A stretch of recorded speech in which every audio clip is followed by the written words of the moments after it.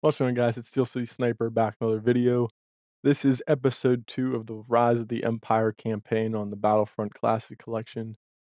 We're getting into the second mission here. I did decide after the first one, I am just going to bypass the space battles. I just don't think it's worth it. I don't think sitting here and watching us do that is going to be any, benefit to, to anyone.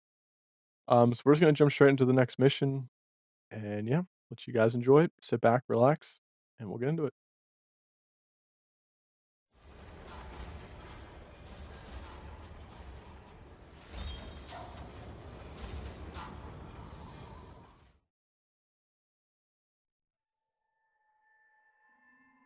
It's been said that the 501st got the best of the war.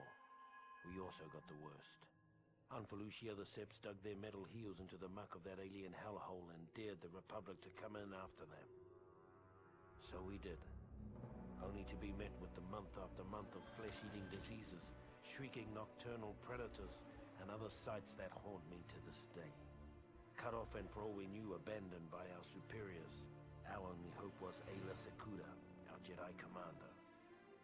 Without her iron will, none of us would have come out of that mess with our sanity or our lives. When her death came, I hope it was quick. She earned that much.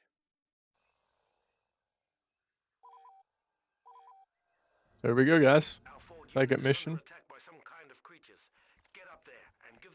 I think I might be crazy, but like looking at the game now too, I don't know if one of these last updates has increased the quality, but like I play on a 2K what's it called, a 2K resolution monitor, and I swear this game looks better than. Oh, we got 6 of them.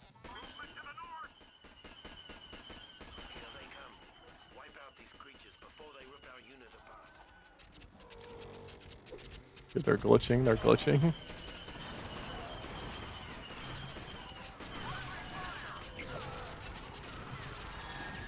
I don't think this particular mission had any bugs on it when I played it the first time, but they're definitely kind of glitching right now.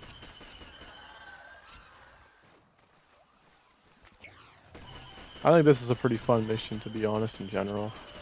Playing this one the first time through. Wow, that guy got me. But yeah, hopefully you guys enjoyed the first run through. I like that these videos are kind of short. You know, I don't have to keep you guys here too long. But hopefully, like I said, you guys are enjoying them. And it should be a fun series. I'm looking forward to it. It lets me enjoy posting content from this game for you guys. So get me again. And just in general, like I said, I've been having a lot of fun on this game since the update dropped, the newest update. The game's definitely in a much better spot, and I've been enjoying the game obviously since it came out. Even with all the bugs, I was still playing it. But knowing now that the game's in a much better spot, you know, makes the game a lot more enjoyable. And the sad truth is, for myself personally, I know other people might disagree, I never got to play this campaign on the original, because I never played the original games. So when I bought this classic collection, I pretty much did buy it for like the whole experience with multiplayer. But the campaign and all the single player stuff was honestly something I was looking forward to a lot. So now we gotta defend this. Aim's off right there. The aim assist, I swear, is so like broken at times. It's like it messes with your aim more than helping. Also, don't know where they are shooting from, but they're damaging it.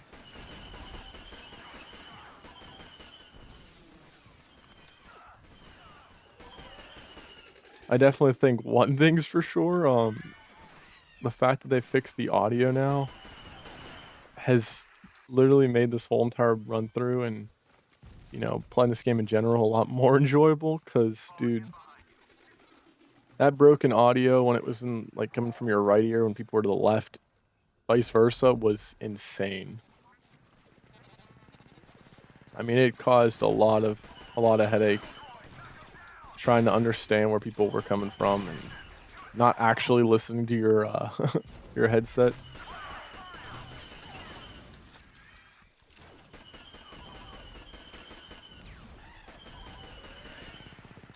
I think we're doing a pretty good job here. 30 more seconds.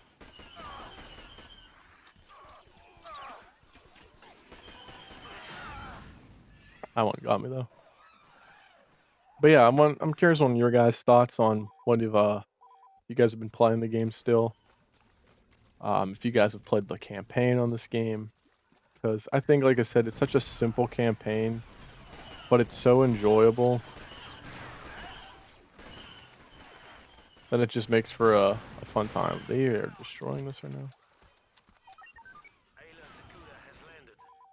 Let's go.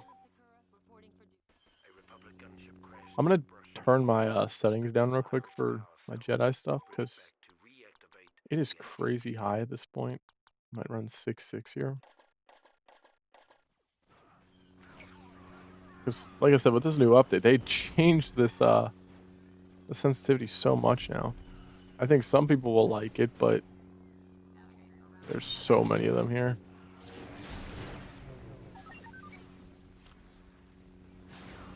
Gonna run away here.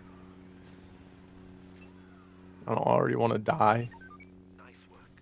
PPE has been reactivated. The CIS offensive is being mounted from the fungal. Okay, let's go. Let's take these out. Advance on their base of operations there. As soon as we die, I think we'll switch to one of the bomber. Actually, you know what? I might as well just take this out without even having to worry about that.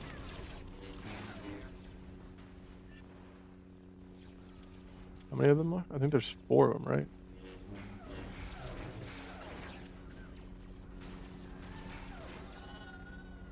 No, there's more than 4.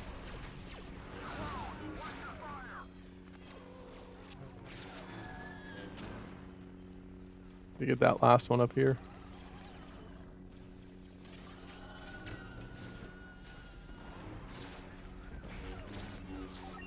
Let's go.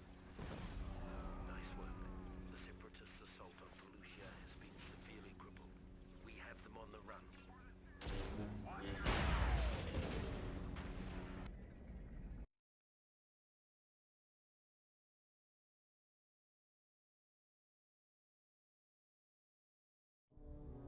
When the 501st was finally rotated out of Felucia, Ayla Secura made a point of seeing us off personally, calling us the bravest soldiers she had ever seen.